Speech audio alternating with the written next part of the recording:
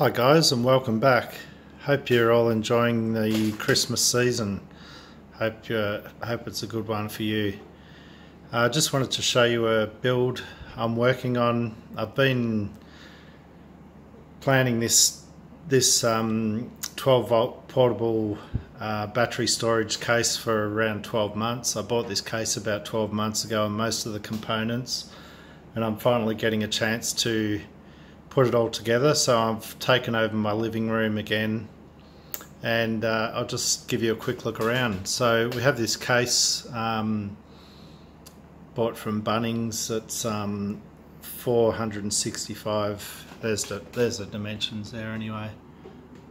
So far we're going to have solar input here.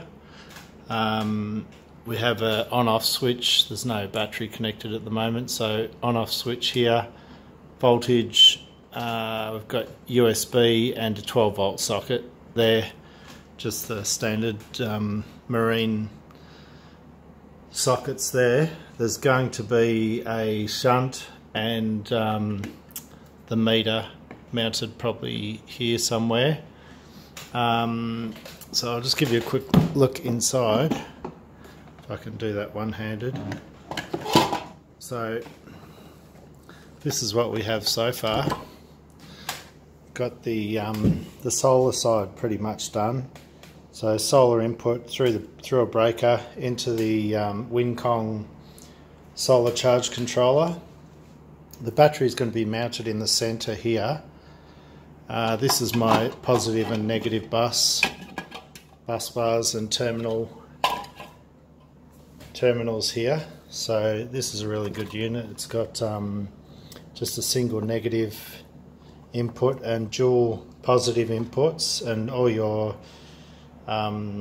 circuits are fused directly from the board there, so that's pretty handy. I've just wired up these gauges that I showed you on the front there with the switch. Nothing's completed yet. I'll just show you the battery I'm going to be using. Is one of these Kolb 60 amp hour 12 volt packs that I have. So that mounts just about perfectly in that center section there. I'm going to put some flat aluminium bar. I'll bend that to shape to support that in the case and bolt it to the back of the case.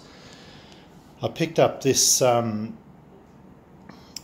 little balance boards from EV Solar in Western Australia that I'm excited to try out. So they take care of balancing under voltage, and I also got this VCU master board and a set of latching relays. So yeah, just in the process of wiring it all up. It's going to be awesome with this lithium iron phosphate 60 amp hour pack. I have quite a few of these packs. I've got another one down here. This is just bare cells. Kolb CA60F1 is the model number.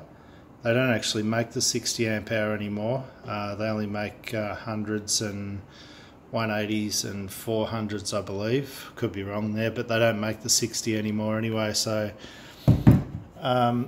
yeah. So that's the build so far, guys.